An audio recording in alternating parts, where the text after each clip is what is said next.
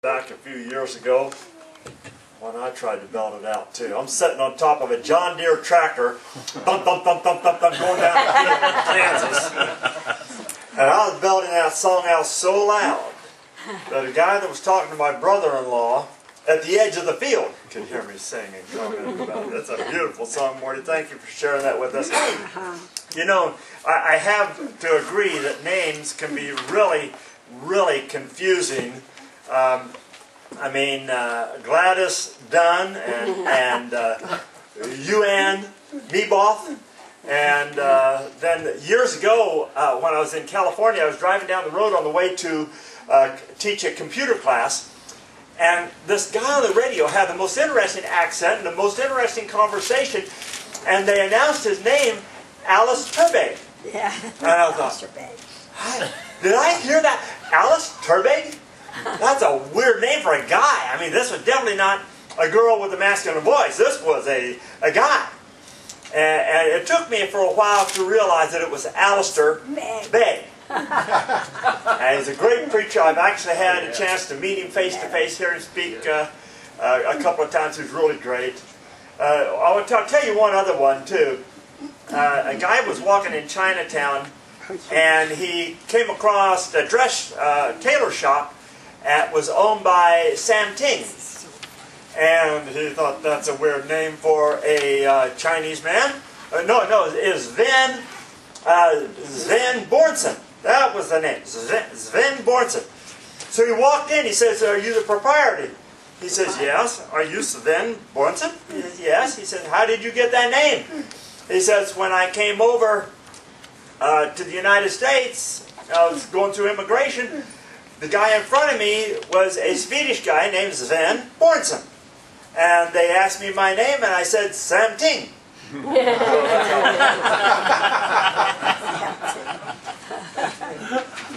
Okay, get over your Bible to Ephesians chapter 6. We're going to spend some time there today. And although that stuff's entertaining, different clicker. Yes. All right, let's see. That one was the way I want to go. All right. We're going to take a moment and look at some things here that maybe some of this is old hat to you, but you know what? If you've seen it before, it's a refresher course. One thing I have learned, I've done a lot with power positive thinking and motivational speakers and stuff like that. We need to be constantly reminded. That's part of the reason why we come to church. Partially, among other things, to be reminded of the vow that we made when we accepted Jesus Christ as our Lord, to remind us of the love that God loved us so much and He wants to have a relationship with us. Boy.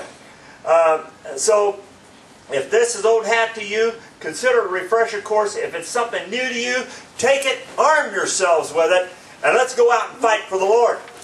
We are soldiers for Christ in the army of God. The score is 3-0 in your favor. Satan has the ball on the 1-yard line. It's first down and there's 5 seconds on the clock. This is the last play. Your strength against this final run determines whether you win or lose. Now Satan wants to beat you forever. I'm going to take a real quick over here to 1 Peter chapter 5 verse 8 because it just kind of helps to set the stage. We are going to be in Ephesians, so stay there. But 1 Peter chapter 5, verse 8 says, be self-controlled and alert. Your enemy, the devil, another name for Satan, prowls around like a roaring lion looking for someone to devour. He will lie, cheat, and steal to win this game. He doesn't play by the rules. He wants to destroy you. And so he is a threat to our future. Now, I'm going to personify the devil here just a little bit.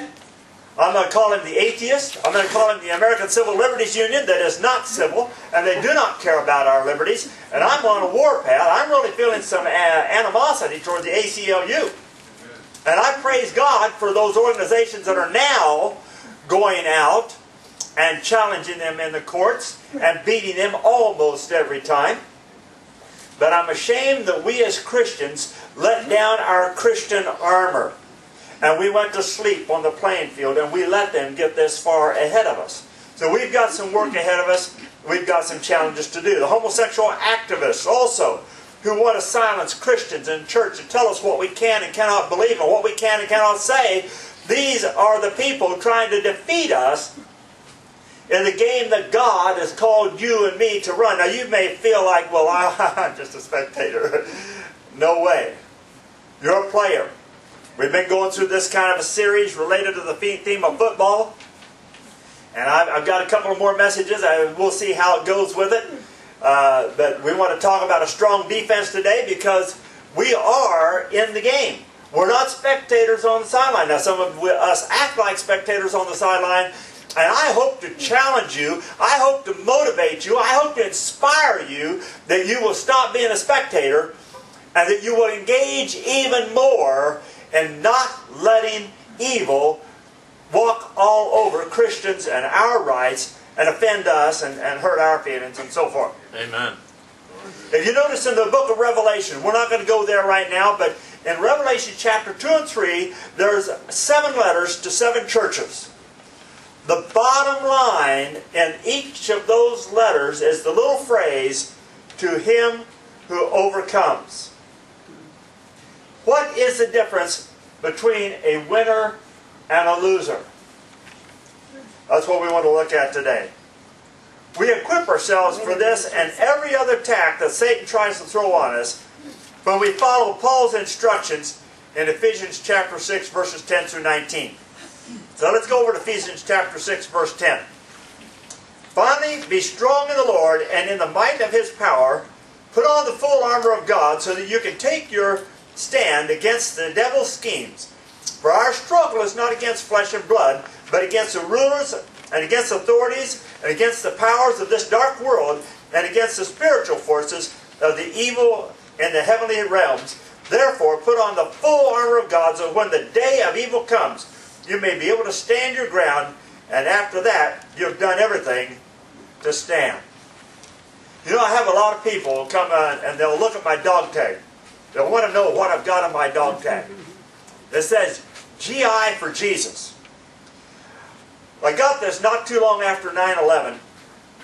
A friend of ours was working with the Christ Church of Griffith Park in LA, and a friend saw this in the Bible bookstore and said, you know, Glenn would like this.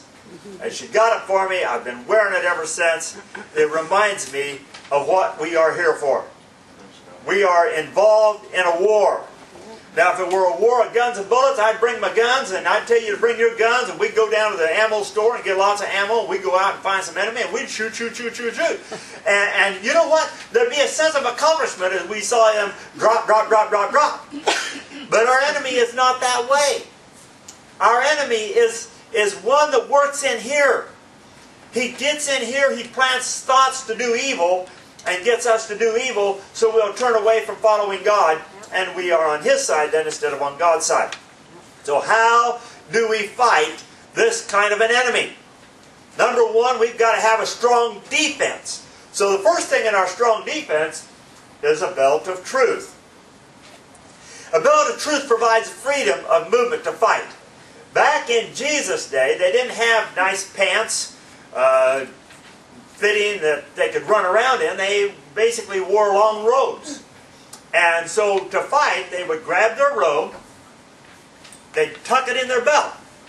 That kind of freed up their legs, so if they needed to run this way, run that way, they could run this way, run that way, and they were better in a position to fight the devil or the enemy, whoever that was. He says to gird yourself with truth. I want to go over to John chapter 18. Verse 37, this is where Jesus is on trial before Herod, or Pilate. He's back to talking to Pilate. And Jesus has just said that my kingdom is not of this world. No, Pilate says, you are a king then, said Jesus. Jesus answers Pilate, you're right in saying I am a king. In fact, for this reason I was born, and for this reason I came into the world, to testify to the truth. Everyone on the side of the truth listens to me. Now Pilate, unfortunately, deals his cards and he says, what is truth? Pilate doesn't know. Part of the reason we're having with the atheists, the ACLU, the homosexual activists, those who are speaking out against the church and telling us we can't pray in Jesus' name, or we can't be Christians in public, or have a church next door to their house. Richard will probably talk to you about that next Sunday. Is because they don't want to recognize God and Jesus is the truth. We have to live that in our lives so that we will see. In John chapter 14 verse 6, Jesus says, I am the way, the truth, and the life. No one gets to the Father but by me. We are fighting this war to show the world that God loves them and that God has a plan for their life, that His truth will change your life for the better and will open the door to eternal life with Jesus. To lie to be to remove your belt. Your pants fall down and you would be exposed. And you won't be able to fight. So we don't want to go around engaging in untruths. When we say things to other people, we want to make sure that what we're speaking is the truth in love. Now sometimes we speak the truth, but we don't do it in love. And that builds walls instead of bridges. We can't conquer enemies by building walls. We've got to conquer them by building bridges. So we speak the truth in love, and we let the devil be the liar. We let ourselves be the ones who speak truth. That's our belt. The next thing is our breastplate of righteousness. Ephesians chapter 6 verse 14 says, stand firm, then with the belt of truth buckled around your waist and the breastplate of righteousness in place. The breastplate of righteousness protects the vital organs, the heart, the lungs, the stomach, the liver, things like that. Now, righteousness is right living. And sometimes we say, well, my righteousness is just like filthy rags. Well, yeah, that's right. Your righteousness will not save you from sin. It will only keep you from committing more sin. So we still need Jesus to save us. But when you make a right decision, that is right living. When you said, I want to come to church and worship God and love Him with my heart and soul and mind and spirit, that was a right decision. I'm glad you're here.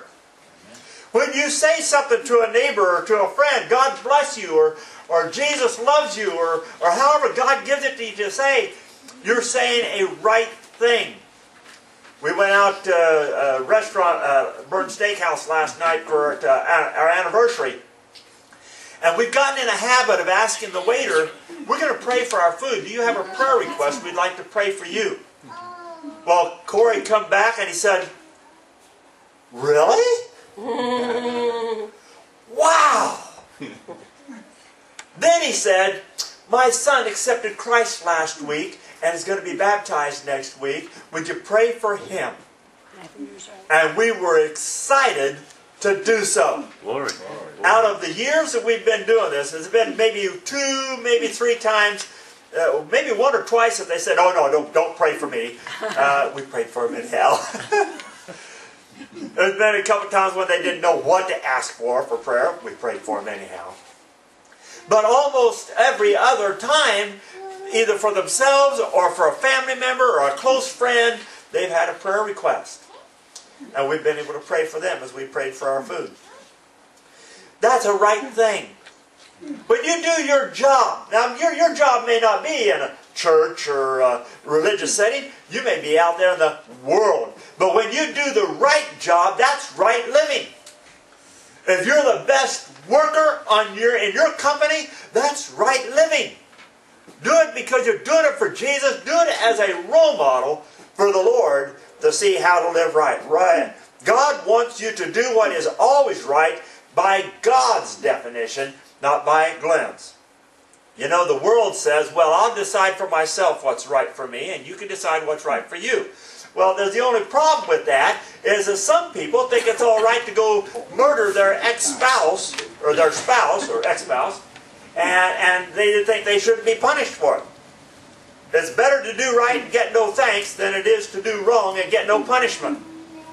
So yeah, I did the right thing and nobody recognized it. Nobody said thank you. Nobody gave me an award or an accolade or a pat on the back. So what?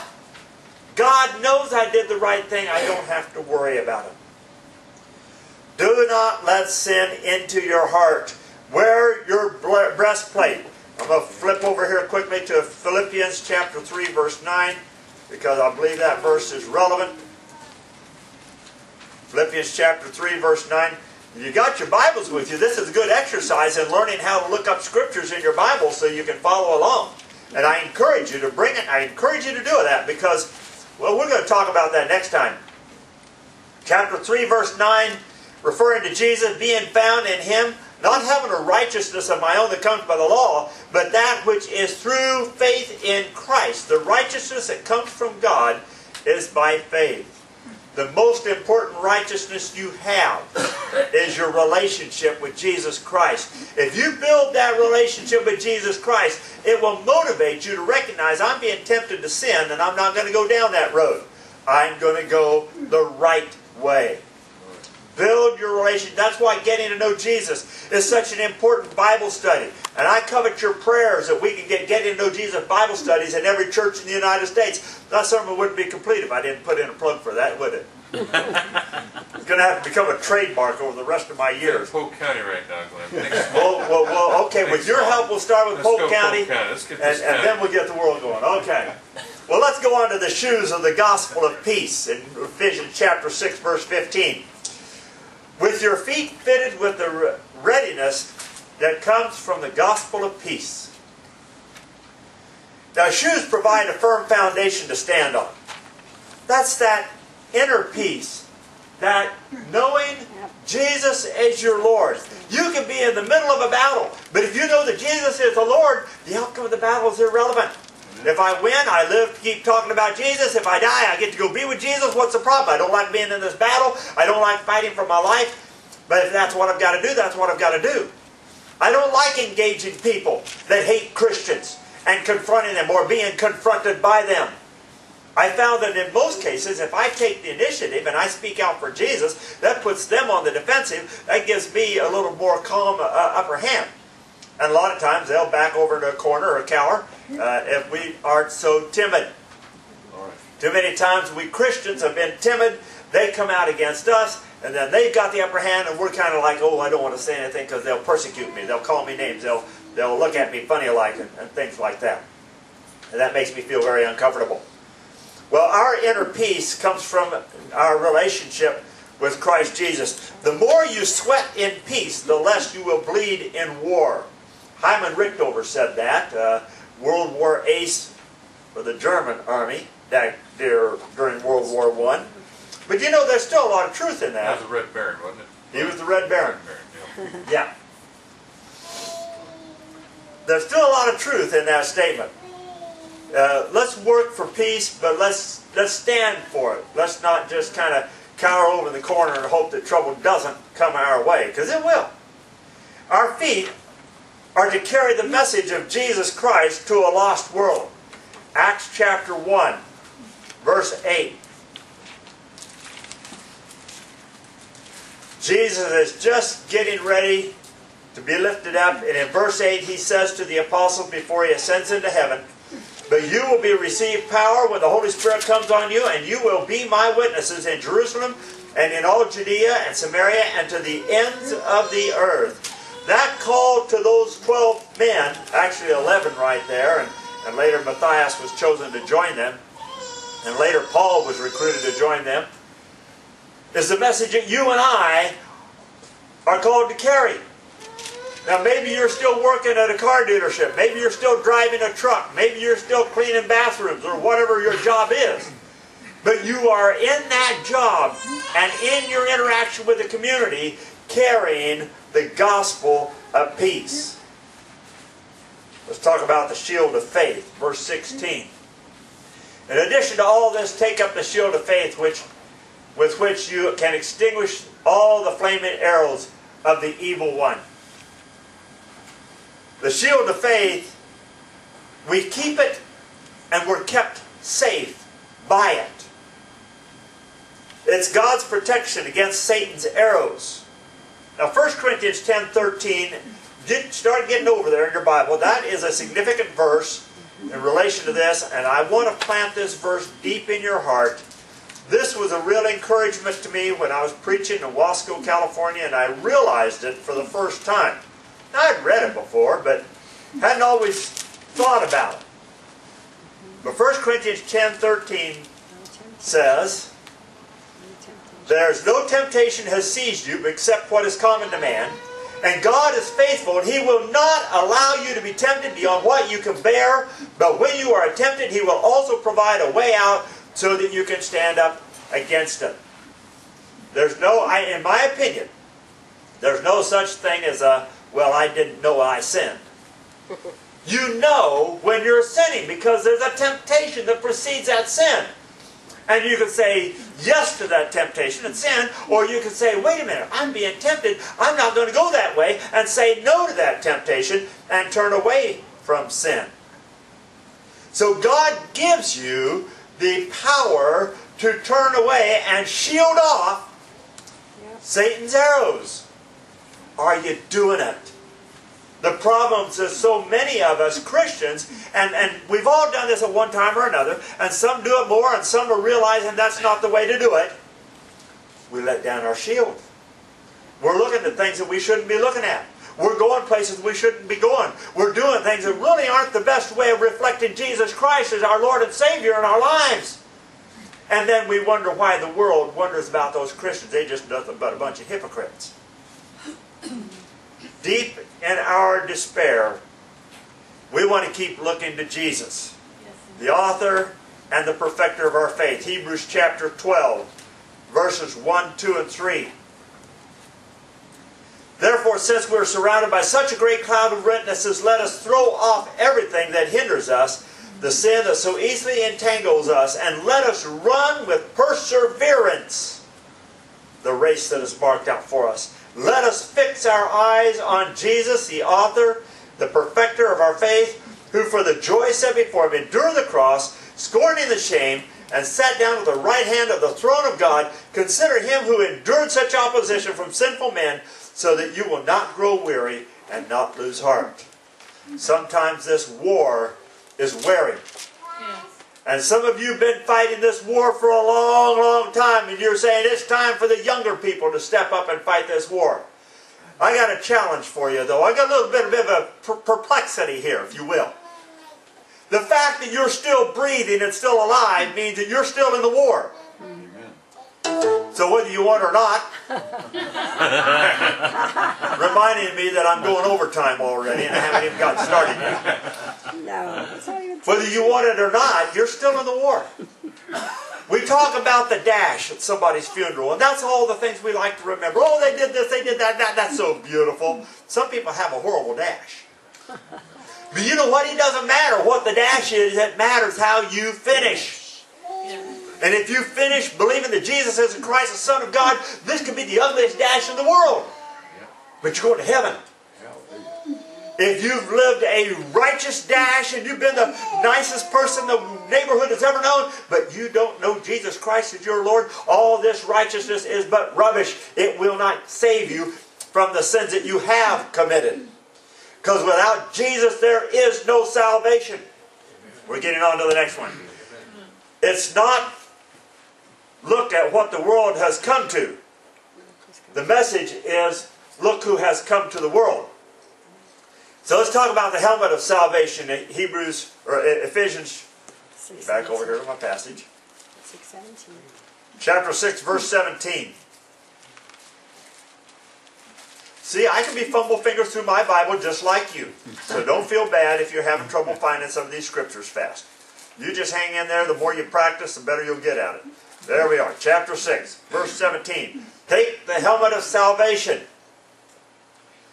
The helmet protects the control center, the brain.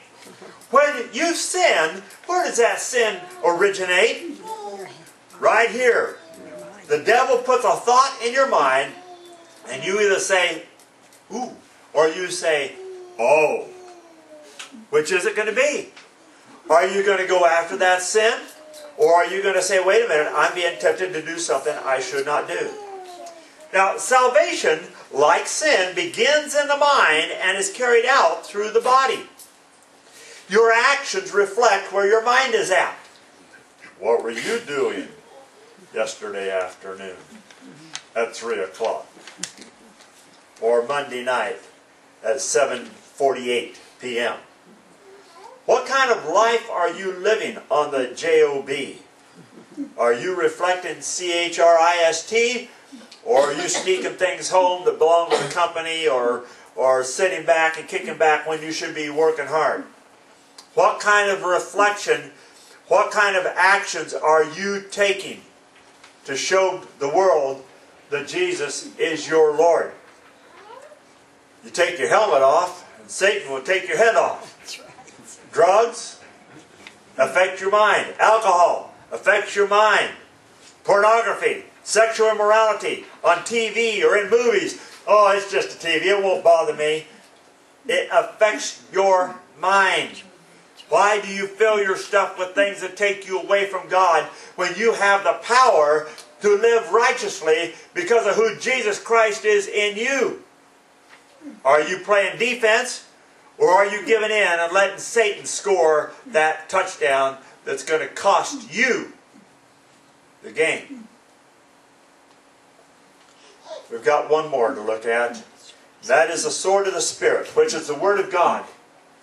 Ephesians chapter 6, verse 17. Take the helmet of salvation and the sword of the Spirit, which is the Word of God. The gospel is the good news. The word gospel literally means good news.